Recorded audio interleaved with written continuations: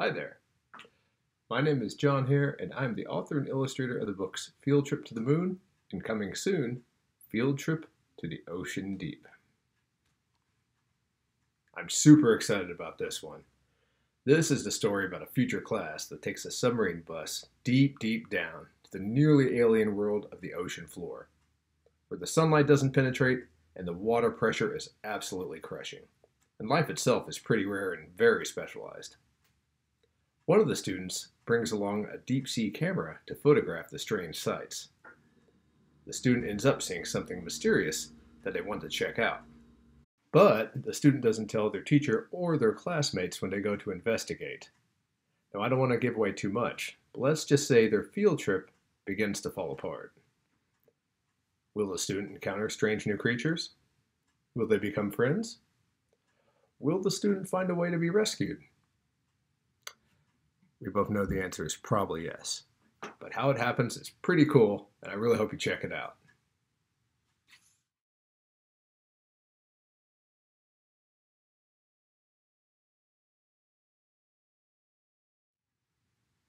Now you might ask yourself, how does one write a wordless picture book? My preferred way is to make a storyboard of really rough sketches. We're talking scribbles that I don't even think other people can understand. But they're like a great shorthand to myself. Once I have the basic idea down, I'll go back and make a more detailed storyboard. This is the part where I typically address any glaring plot holes and logic problems. If, after all that, I still like the idea, I'll do some character studies to figure out what I want the people, the creatures, the vehicles, and the landscapes to look like in this world. Next, I'll make a mock-up of a book called a dummy. Personally, this is my favorite part. I do this by making composition sketches that reflect how I imagine the final art will look. And I'll take those sketches and put them together as a book so I can see how the layout and the page turn affect the story. I also like to spread out the dummy like yet another storyboard so I can really focus on pacing. Once I get all this stuff figured out, and maybe I've even been through it all a few times, and if my editor is down with it all, it's time for the final art, which is both daunting and a lot of fun.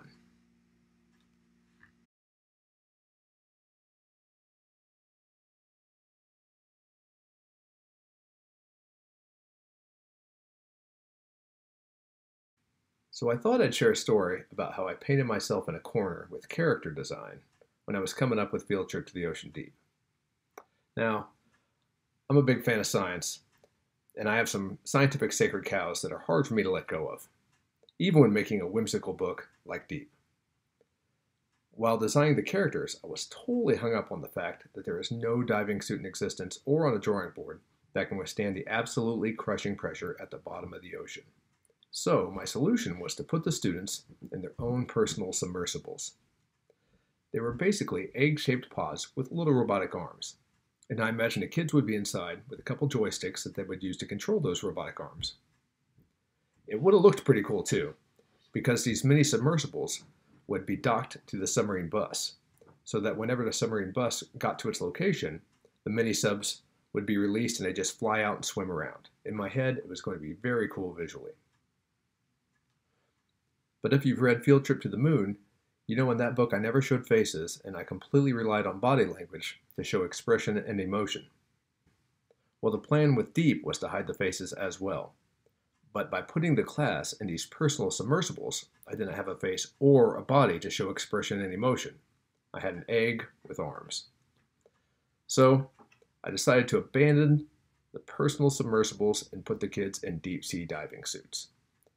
I imagined the suits were made of some future material that could withstand all the pressure, but I wanted them to feel reminiscent of old-time deep-sea diving suits that were bulky and heavy and made to walk on the bottom of the ocean at less extreme depths. And while I missed the personal submersibles and their ability to swim around, these new bottom-dwelling suits created some new opportunities that were fun to exploit. Well, this has been a lot of fun, and I can't thank you all enough for taking the time to watch this video. And don't forget, coming out in September, Field Trip to the Ocean Deep. Anyways, I really hope for the chance to meet you all in person in the future. In the meantime, stay healthy and take care of each other.